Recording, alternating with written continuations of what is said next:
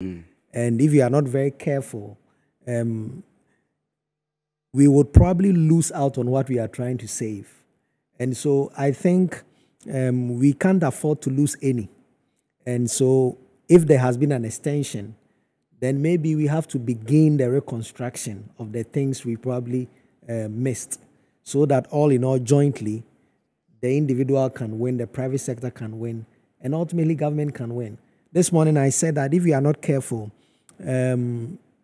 both sides will lose. We will lose the macroeconomic stability we are trying to save, and we would also lose the financial ecosystem that is also holding the stability to a certain extent.